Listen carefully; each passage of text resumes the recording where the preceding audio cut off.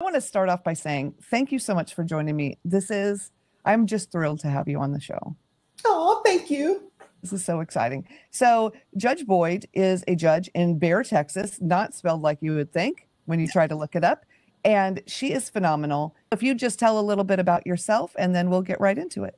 All right. Well, I'm originally from Shreveport, Louisiana, and I ended up coming to San Antonio for law school. And when I was in law school, all my friends were like, Stephanie, you have to stay. We're all going to stay. Now all of my friends are in Austin, Colorado. I'm like, how did you end up in Colorado? And you all told me you were going to stay here. But it turned out to be one of the best things, because even though San Antonio is a big city, it has a small town feel to it. So even though I was coming from a small city, Shreveport, Louisiana, coming here, I didn't feel as though, oh my gosh, I'm a country girl and this city is so big. I'm still learning locations of things, but hey, that's what GPS is for. Exactly. Yeah. Exactly. So that's a short piece of me and how I got here. All right. I love it. Well, let's start by talking about your upbringing, because I know when I was listening to your court one day, there was a defendant that was claiming that was his rough upbringing that led him to where he was. And you said, you know what? You have no idea where I came from. And I made other choices, which we'll talk about choices later. I love them. But can you let us a little bit about your upbringing and what things were like for you? Sure. So as I said, I grew up in Shreveport, Louisiana. I have an older brother and a younger brother. So I'm the middle child. But because I'm the only girl, my brothers still treat me like I'm the baby. So my mom is like, to my younger brother one time, she's like, what are you talking about? Her curfew? She's older than you, stop. So, and then whenever I would meet a guy, they all wanted to meet him. But my parents divorced when I was very young. So the people who raised me were my mom, my grandmother, and the male figures in my life were my two uncles. One of my uncles, he served in Vietnam. He's since passed. So when I grew up, my mom was all about your work ethic, because I always tell this story. My mom had a bad marriage, so she gets divorced. She comes back to Shreveport because she was in Dallas, and she grew up in this small town called Grand Cane, Louisiana, and she got married straight out of high school. So when she comes back to my grandmother's house, she has children and she has to work, and she put in applications everywhere. She put in an application to work on the garbage truck. And I always tell people, there is no shame in working on a garbage truck. Somebody has to do it, and they do great work. My mom actually personally knows the people who collect her trash, and she considers everybody her children. So they're like her sons to her. And she put in an application for that. She put in an application for Libby Glass. And she was going to go start working on the garbage truck. And that was back in the day where, one, people didn't have trash bags. They would, I don't know if people remember this. You would have the tin cans, you line it with newspapers and put your trash in that. And then somebody would get off the truck and dump it. So she was going to be riding on the back of a truck. What ends up happening is she gets called to work at Libby Glass. And so she gets to work at Libby Glass, but she's on rotating shifts. So every 7 days, her shift changed. And she would have 3 days off, but 7 days morning, and then 3 days off, then 7 days the afternoon shift, 3 days off, 7 days graveyard shift. So the time that I would spend with her, the quality time, was when she would be able to be home to give me my bath. So that's where our conversations would happen. I knew my mom loved me. I knew my mom wanted to be at every school event, but I knew she couldn't be at every school event. And so from that, my mom taught me, one, if you have children, your children need to come first, because they can't support themselves. You got to make sure they're fed. You got to make sure they're clothed, and you still got to spend that emotional time with them. So in my childhood, my things that I learned from my mom and my grandmother. Believe it or not, in Shreveport, when I was growing up, you didn't have to attend kindergarten. So I didn't start school till first grade. And even though I started school at first grade, the school I started at was Central Free Methodist. It was right across the street from my grandmother. And I was like, yay, I'm going to school. I'm going to school. I'm anxious. My mom had me dressed so pretty, going to school. I get to school and my mom is trying to drop me off. and I am losing it. I'm having a full meltdown. First grader having a full meltdown, and other children are like, Stephanie, it's going to be great. I'm like, no, it's not. Nobody told me I was getting left here. And so my mom finally calmed me down, and she leaves. But the good thing about it, when I started first grade, I already knew how to read. I already knew how to tell time because my grandmother and my mother would teach me certain things. I already knew how to answer phones, you know, the basics of life. But the funny thing that happens, I'm at school, and my mom and my grandmother would tell this story to anybody who would listen. Lunch break comes, and I'm thinking, okay, yay, I made it, it's done. So I leave the school, walk across the street, and go back to my grandmother's house. And she's like, what are you doing here? I'm like, I'm here to watch all my children. We're done for the day. And she's like, what? And so my grandmother said the teacher or the principal came down from the school because they knew where she lived, knocked on the door, and they wanted to spank me. And my grandmother said, you will not spank her. She doesn't know. This is her first year in school. And they're like, oh, that explains everything. We're good now. And so that was the best experience. And that was a private school. And then from there, I went to West Shreveport Elementary School. That was a public school. So I spent a year there.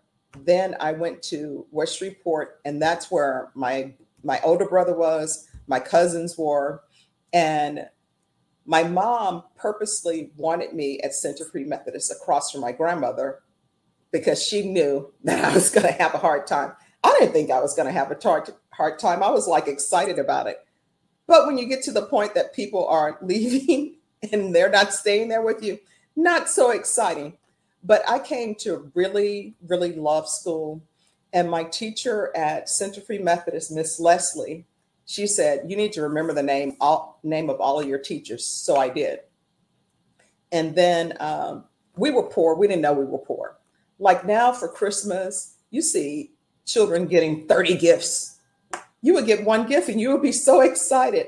Like you got the bicycle, yay. And that would be your one gift. It wasn't like, oh, we're opening dozens of presents. But I learned work ethic because I used to sell Christmas cards. And you know how you had the newspaper article and you would have a little ad and it would say, sign up, sell Christmas cards, and you can get free stuff or you can get money. So I got my Christmas cards in the mail and I went door to door selling them. And then my brothers were like, this is great. You're making some money. Of course, you know, the money I was making like $5, but $5 was a lot. Yeah, it was. You could go to the mom and pop store around the corner and just clean up with $5. But I would do that. And I would also rake yards and make money doing that. And it was great to have money to, you go to the store and like, I'm getting a pickle. It's 25 cents. So those were great days, but it was always work ethic. And then it's a shame that some children will not have the upbringing that we had, even though it was my mom, they were divorced. We would do things like you could walk and pick peaches, walk and pick pears. There was a guy who lived up the street from us, and he would always say, hey, be sure to let the children come and pick the pears and everything. And we would go, you could walk, pick pears, and walk around, not worry that somebody was going to kidnap you. And we would just go play outside all day. And then we would have to be home before the lights came on. And it was funny because when the street lights came on and it was still light outside a little bit, we would be begging, please let us stay out. I mean, drinking from the water hose, people don't do that anymore.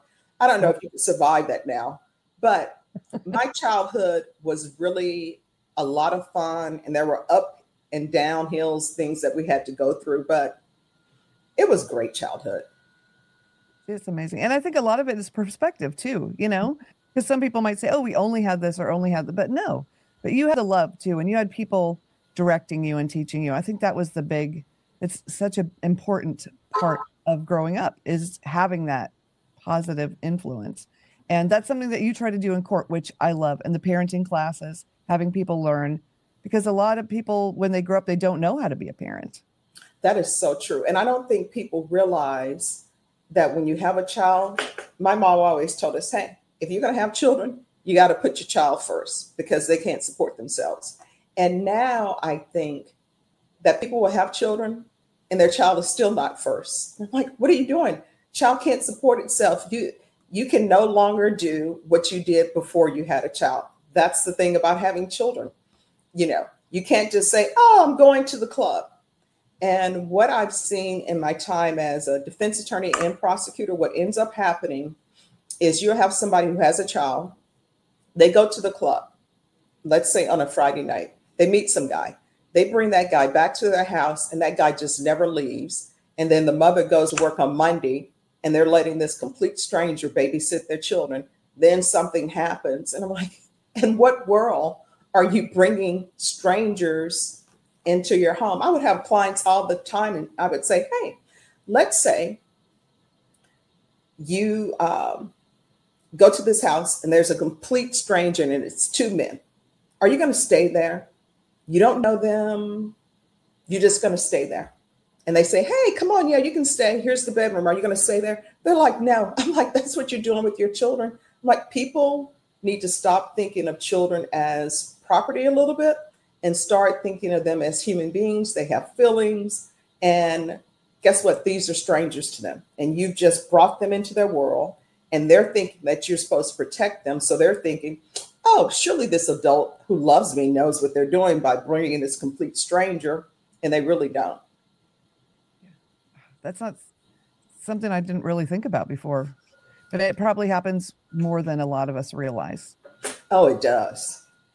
And that kind of leads us into, okay, I love it when people say they made a mistake in your courtroom, because there are no a lot of times they're not mistakes. They are choices.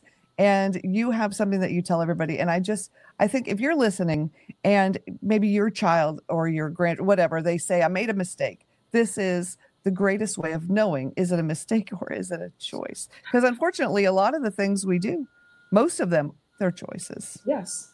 You know, so my mom and my grandmother always explained it to me this way. And they always say life is about choices. And so my mom will always call me from Shreveport and she'll say, Stephanie, it's going to rain today. Be sure to take your umbrella. So I always tell people, this is the difference between a choice and a mistake. You know it's going to rain. You bring your umbrella. Your umbrella is black. You're in court. You sit next to another person. They have a black umbrella. You know it's raining. You finish with your case. You leave. You go outside. You're thinking, hey, I'm glad I brought my umbrella because it is raining. When you open your umbrella, it has somebody else's initials on it. That's a mistake because you brought a black umbrella. You just picked up the wrong one. Here's a choice. Let's say my mom doesn't call me to say it's going to rain. I go to court. I finish my cases. People are coming in with their umbrellas and I can tell, hey, it's been raining and it still is raining. Somebody has an umbrella next to me. I know I didn't bring one, but it's raining. So I pick it up and I walk outside, open the umbrella and walk off. That's a choice. You know you didn't have an umbrella, but you've made a calculated decision. You know what? I don't want to get wet. I didn't bring my umbrella. I'm taking this person's umbrella. Those are choices. I love that. I don't know why it just sticks with me. And the attorneys that come, and I know they've been in your court before, and they'll say, he's made a choice or he's made a mistake. And I'm like, oh no, you know what's going to happen. Why are you saying that? I don't know.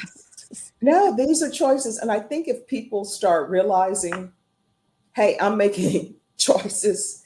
You may not be making good choices, but there's still choices you're making. Like when I have people who don't report for probation and you say, well, I had to go to work. All right. So you've waited out and you said, you know what? I'm going to go to work. I'm not going to report to probation.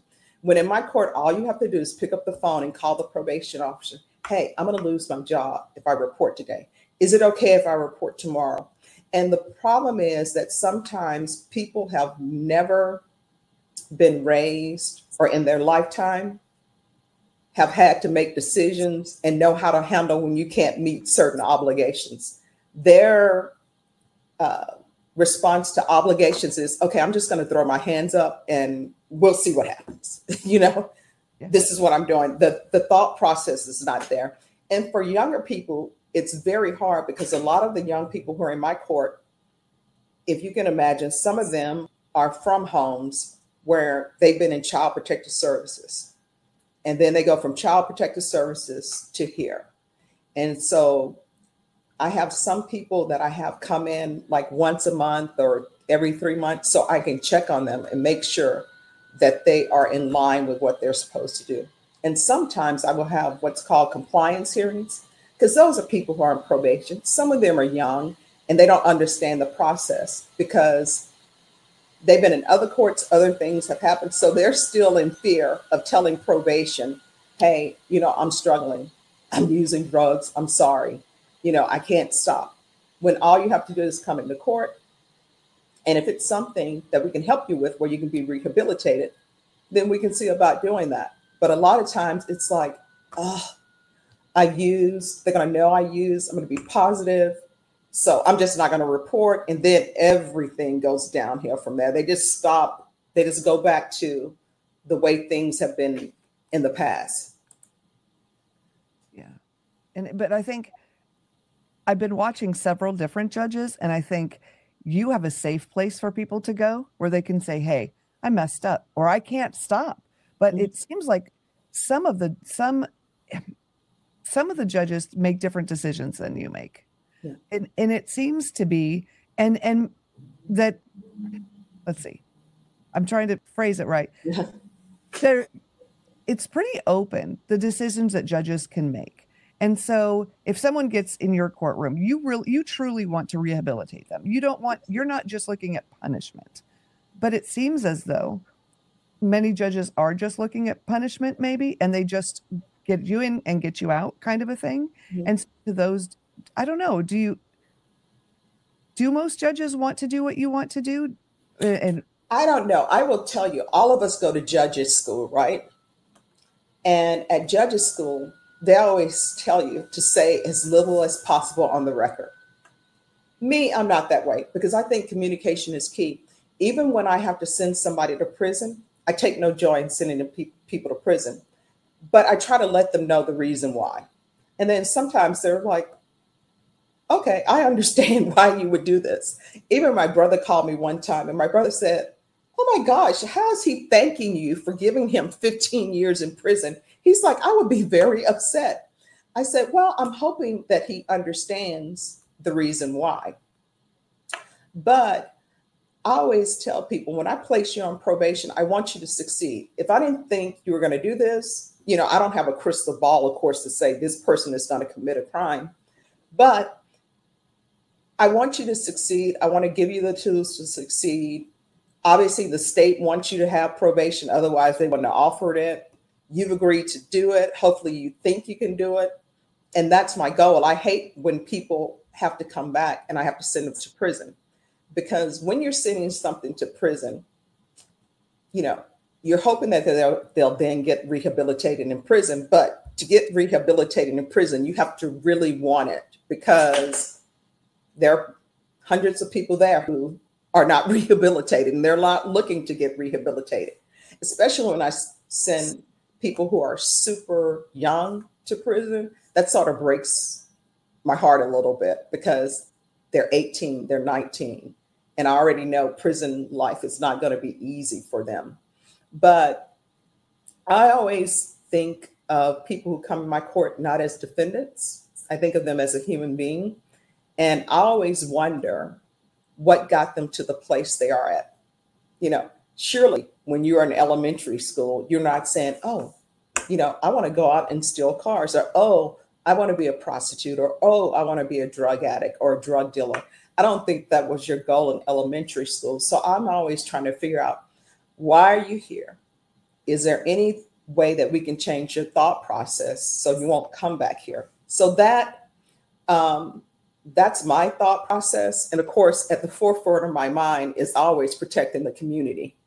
So there are some people who are dangerous, and I'm just like, hey, we can't have you in the community for now. Yeah. So if someone's listening and maybe they've got a child or a grandchild that's dealing with legal issues, they keep getting in trouble. Mm-hmm. And as parents, a lot of times, sometimes it is our fault because we've enabled or done whatever, but sometimes they've made choices to do the things that are not what we taught. Do you have any advice for someone who's maybe looking at someone in their family who's going through all these things, or ways that we can help from the outside? I mean, I don't have a child in that situation, but people who do. Well, I will tell you, I lectured at UTSA.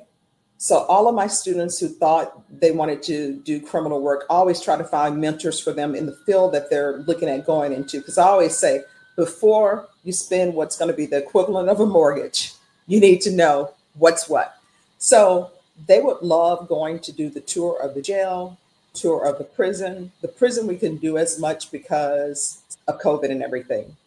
But for parents who have a child who's being rebellious, I would talk to whoever your sheriff is or your police chief is and see if they could arrange for you and your child to have a tour of your local jail.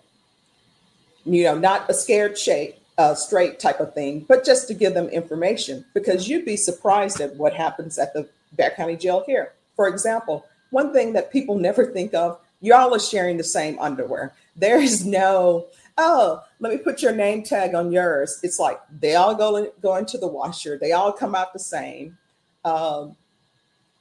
If you want bathroom tissue to use the restroom, you have to go to the sergeant's desk and say, hey, I'm going to use the restroom. Could I have some sheets?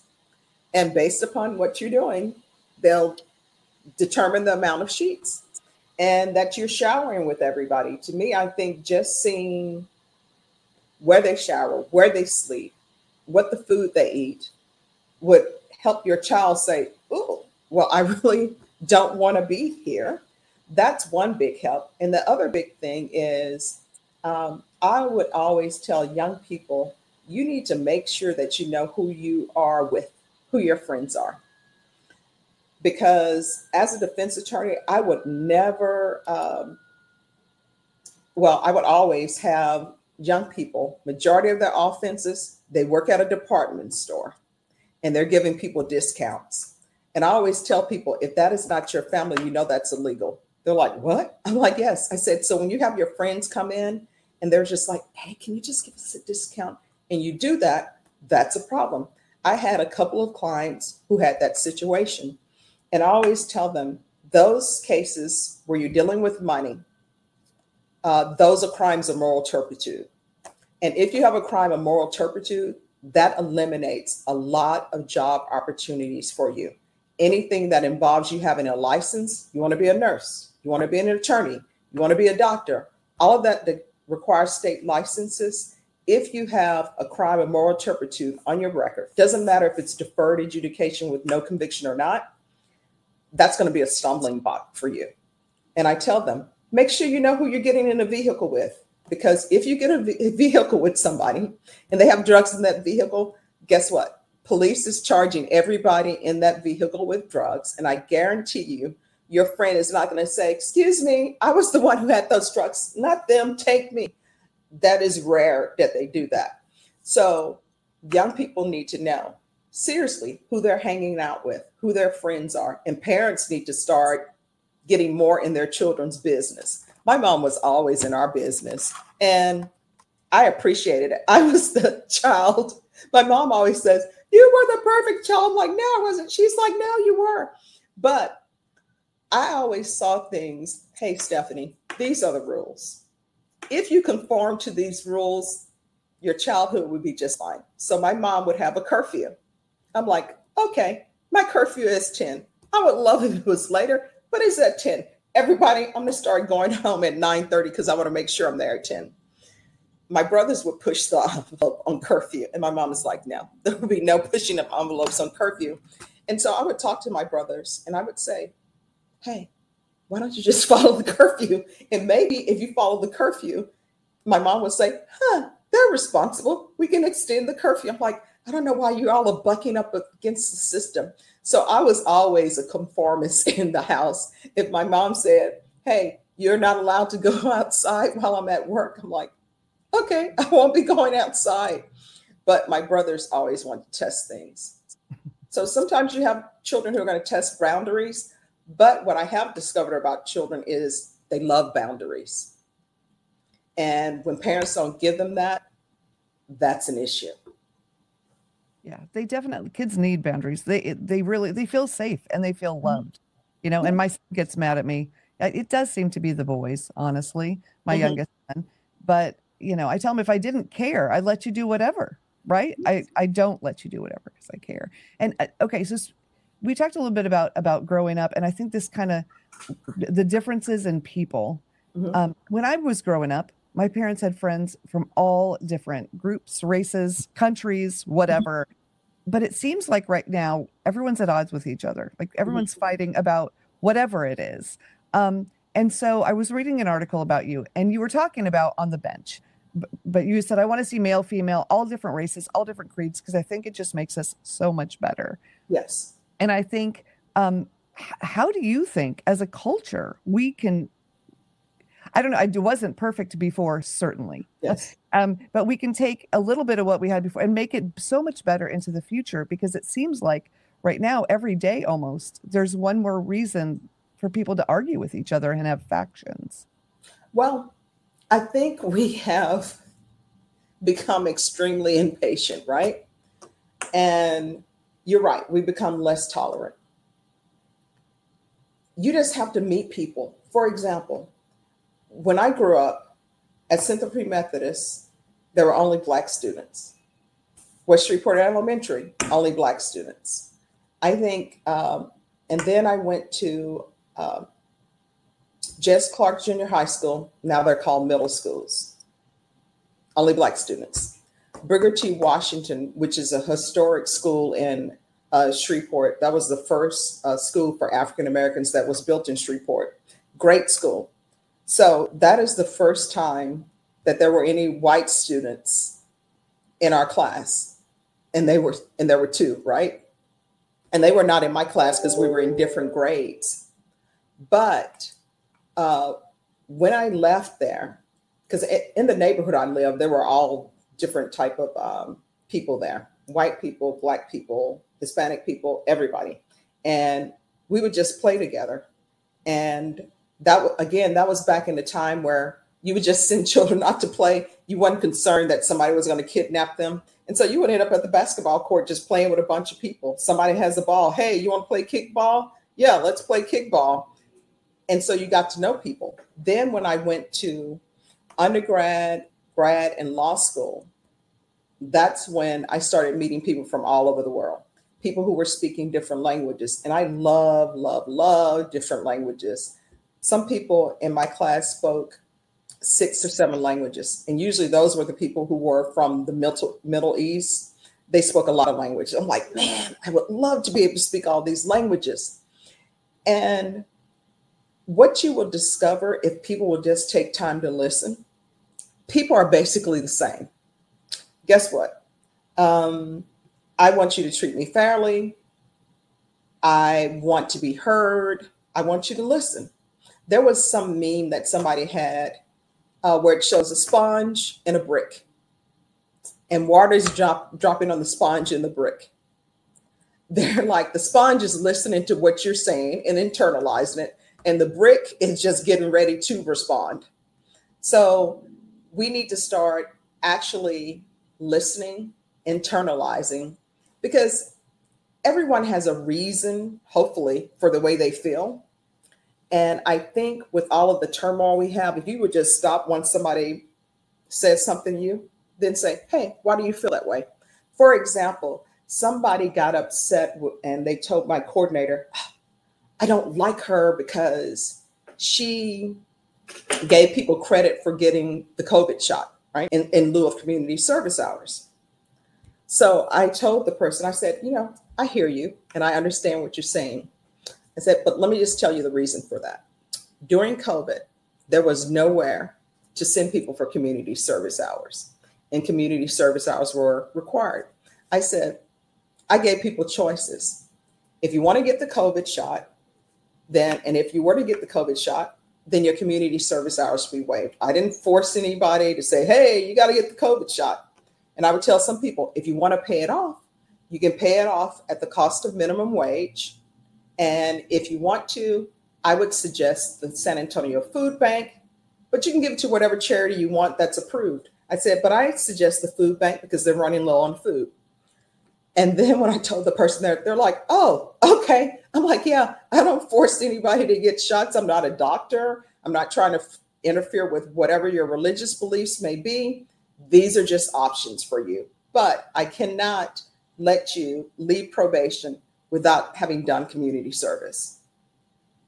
And they're like, now I understand. I said, so people, don't go on the stove and be boiling until you figure out why people are doing things that they do. Yeah. And that is the secret, right? It's just listening to it's so true. And speaking about people complaining, some attorneys are having a hard time with your court being on YouTube. Yes. So I was reading about that. So what's your opinion on that? And why do you think it's so important for courts to be transparent? Because these are elected positions, and I think that everybody needs to know what is happening in your court. And the courtrooms legally, they're supposed to be open to the public. But here in Bexar County, we had an incident where there was a big fight in the courtroom, right? And so I'm always trying to make the deputy's job as easy as possible because the deputies are in charge of security. And when you think about it, the deputies, who do they have to protect? The judge, the attorneys, the inmates who are in the box. And then you have some people who are on the docket in charge with offenses who are just in the gallery. Then everybody's bringing their family. And so you may you could easily end up with 100 people in the courtroom, and my courtroom won't hold 100 people. So now people know, hey, you know what? I don't have to come down to the courtroom to see what's happening. I can watch it, and I can know if I really need to be there for my relative, or, if I just want to see what's going on. And I don't have to come down and pay parking. Parking has gotten so outrageous in Bexar County. $30. A defendant just came before me and said, well, I was trying to find parking because it's $25. So my thing is, the courtroom should be open to the court. And you'd be shocked how many people who complain about YouTube. And then people tell me, they say, Judge, just as an aside, I'm like, what? And these are other attorneys who come up to me. They're like, that attorney has a TikTok with their cases on it. I'm like, what? They're like, yeah. I said, well, I really don't. People think I'm savvy with social media. I'm really not. It's the state actually set up YouTube for the judges for COVID. So the most I can do, and they say this is the older person's thing, the most I can do is post on Facebook a couple of times. But as far as TikTok, Instagram, and I know all of these because I have to read it when I'm doing the charges, TikTok, Instagram, MySpace, Facebook I'm good at. Twitter, all of that. X, I don't really even do any of that. But they tell me, they're like, oh, that attorney, they're on YouTube. Do you know they actually have one of their cases that they did in front of you? They put it on their YouTube page. So I'm like, oh, well.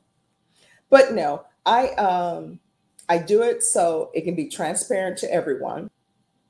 And the public will know what's going on. Because to me, being on YouTube really is no different than allowing the media to come into your courtroom and film everything. And if you can imagine, courtroom is packed, and then you have all those large cameras in there, that's taking up more space. So, right. Yes, I agree. I really like it. But what do you think about the people who watch? Now, some people, there's other guys who take your court cases and then they film it on their own. They put it on their own channel and comments about judges and attorneys and defendants. And what's your opinion about that? Well, I would hope that people would be nice, because these jobs that we have, they are not easy. And I remember when I was a defense attorney, people would say, oh, how can you represent that person? And I have to tell them, you know what? Everybody's presumed to be innocent. And unless I was there, I don't know what really happened. I'm looking at the evidence, and everybody deserves representation. Otherwise, why do we even have a legal system? You think somebody commits a crime, you just do street justice, right? So I would hope that people would be nice. We really need to be kind to each other, because honestly, everybody's just trying to do their job. and do it to the best of their abilities. And even when you have the accused before me, I always tell people, you don't know what that person's life story is. There are some cases that I had as a CPS attorney and I represented children. And I always tell everybody, look, I already know this child is going to have a bad life. And unless they 100% say, I'm changing, I'm doing this, they're going to end up in a criminal court. And one of the clients I actually represented on the CPS side, 15 years later, they ended up in a criminal court. And I'm sitting there waiting for my case to be called on something else. And I hear the name and I tell his attorney, hey, I can tell you things about this if he wants me to tell you things about his life. I said, but his life was horrible. He's like, what, really? I'm like, yes. I said, but see if he wants me to talk to you about it. And if he does, I will. And so I did. He's like, oh my gosh, I had no idea. So when people stand before you, you never know the trauma they've been through and what has gone on with their life. So we should really try to be more understanding and sympathetic and not just fly off the handle and say, oh, what a horrible person. Or, you don't know where they've been. Yeah, I think that's true. And the things that some people grow up thinking are normal, they're not normal, but they don't know. Yeah. They don't know. So yeah, that's really good. Okay. Now for some more of the fluffy stuff, the flowers on your desk. Yes. There's always fresh flowers. And I thought it would be better for you to tell about the flowers and why. All right. So my mom always told me, she said, the most time you will spend is at work and at home.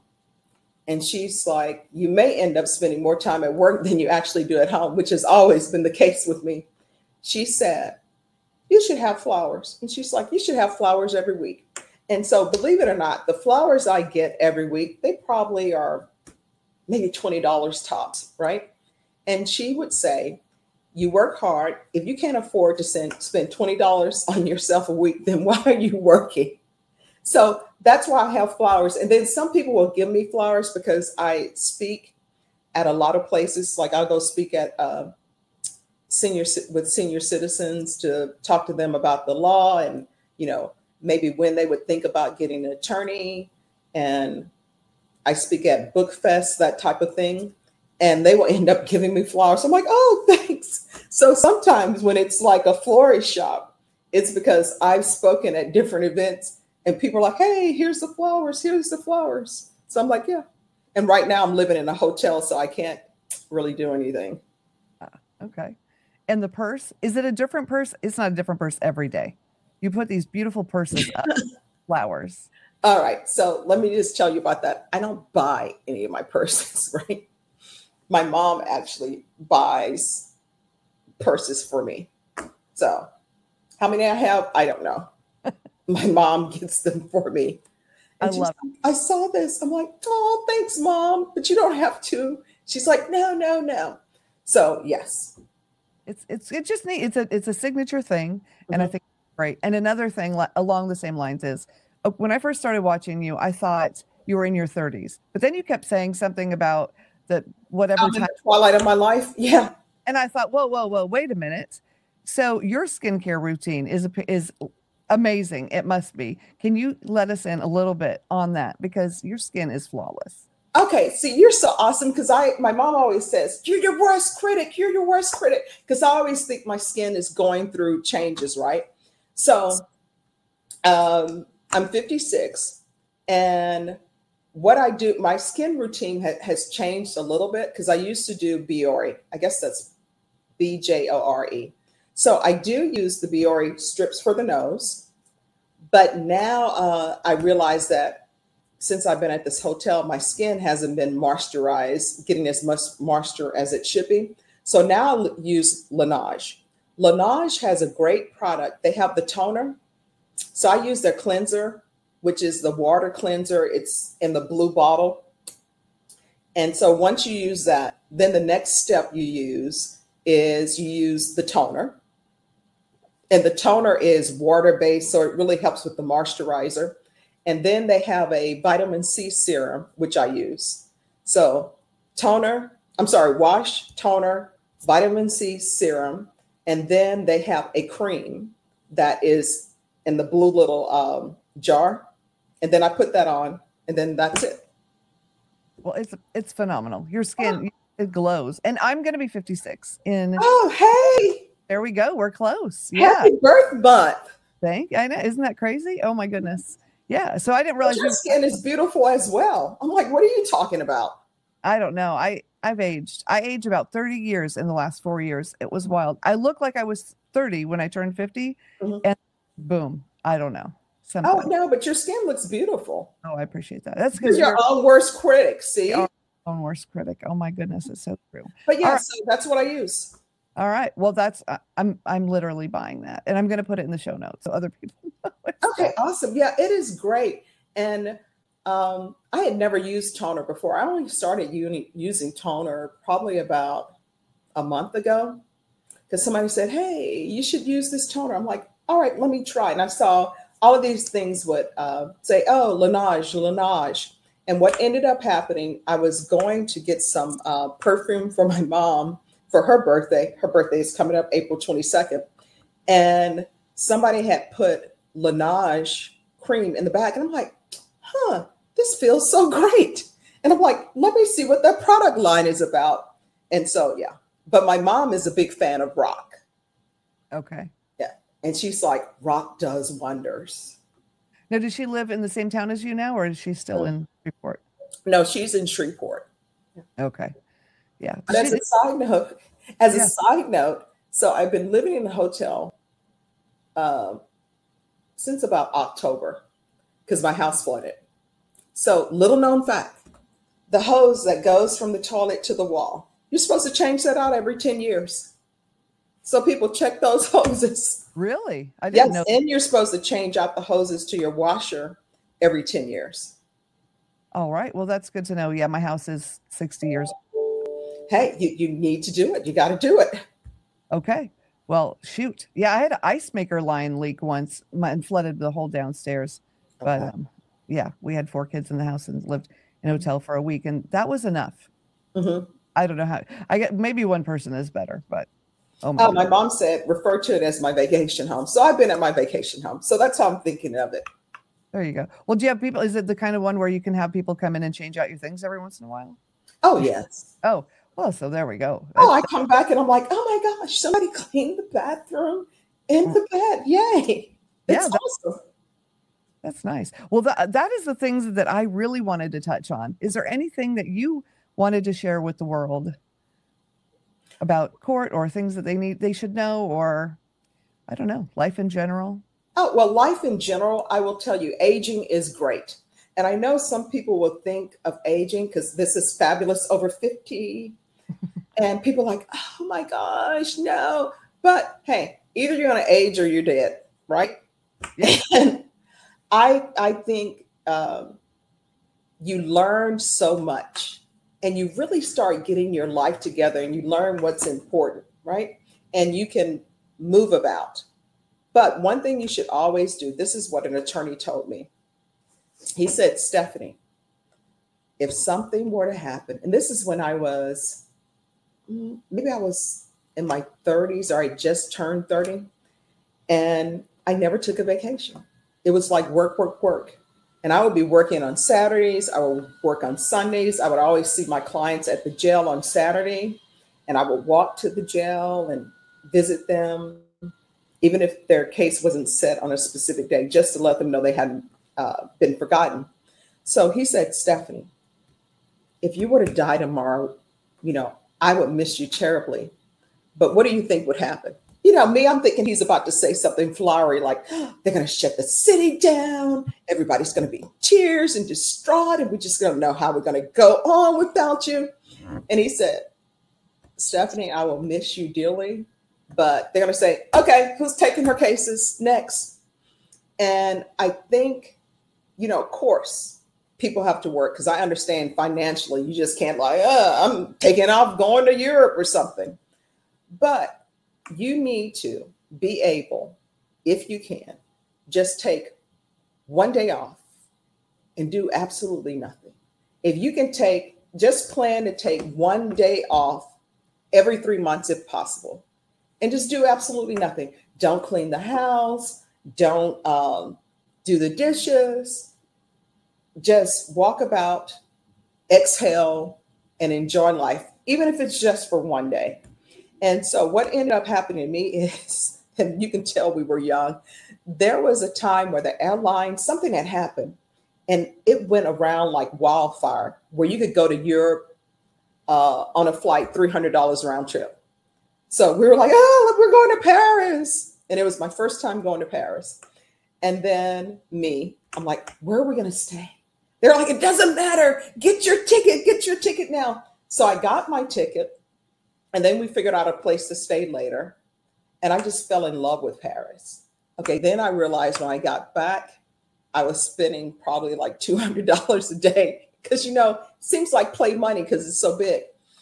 And so then I said, you know what, I need to go back to see if I really love Paris or if I was just living like I was extremely wealthy, and I was not. So then I went back the next year. I'm like, oh man, I love this. And then until COVID hit, I was going every single year. So believe it or not, if you want to have a good time in Paris for 9 days, people think it's like super, super expensive. For airfare and hotel, it's $1,500 for 9 days. And if you can start setting that aside and just look at some place where you're like, you know what, I always wanted to go there. Start making a plan of how you're going to get there, and then just enjoy it. Like, I realize that money is tight because, believe it or not, people think attorneys are multimillionaires. Every attorney you see is a billionaire. But on the criminal side, defense attorneys are not millionaires and billionaires. You're just doing it because this is your passion and this is what you love. But set aside some time, some money to do one thing that you want to do. That's my advice, and you'll enjoy it. Yeah, I think that's great. And it's true about age, right? And there's all this anti-aging stuff. Well, yeah, if you don't age, you're dead. So yeah, we might as well, and I think a lot of women, when we turn 50, we get our voice for some reason, that we just finally can say no, or this is what I want to do, and move on. And I think it's so wonderful. But I love that about going and doing the things, right? Because if not now, when are you going to go? Oh, and drink plenty of water. I love those cups, those Bubba cups. Those are my favorite. Is that? Oh gosh. And you know what? The best thing about it too is you don't have the condensation. Yeah. Like I've had a cup that I'm supposed to be drinking. I'm trying to drink, all this water during the day, but the condensation is a killer. So I'm like, okay, I'm going back to Bubba. Well, and those, you can put the big straws so you can drink a smoothie with a fat straw in it. Ooh, I didn't think about that. Yes. And you can put a boba straw in there if you're into that sort of thing. But yeah, you can, because I've had the same smoothie every morning for 8 years. It's ridiculous. But those are the one cup that I can use. Awesome. Oh, and the other thing, if you all are in San Antonio, they have the book fest that's going on April 13th. I'm always one of the escorts for the authors, which is great. Well, that's fun. Yeah. Oh, it's a lot of fun. Oh, I want to go. Yeah, and you have authors from all over the world who come here for that book fest, and you get to see. Of course, they have a lot of activities for the children, and you get to see the children. And I get to shop for books for my niece, which, even though she's only 2, I'm like, shouldn't she be reading War and Peace now? What's going on? So funny. And my brother's like, Stephanie, she's finally starting to say a couple of sentences. Let's not rush her. I'm like, okay. Yes, and you have fun things. You have the fiesta and all kinds of great things down there. Yes, but the fiesta, sometimes I'm here for it. Usually I'm not, because my mom's birthday is April 22nd. So I usually go back to see her. But I do have fiesta medals. So if people want fiesta medals, if you will send me self-addressed self-addressed envelope, then I can mail it back to you. Otherwise, I would send it and say, I'll send it for you. But that gets to be extremely expensive when you're sending it to everybody. So you can get them while they last. There we go. Awesome. Okay. Well, thank you again for joining me. This has been so amazing. I appreciate you taking the time to join us. And I look forward to talking to you again soon. Oh, thank you so much. It has been a joy.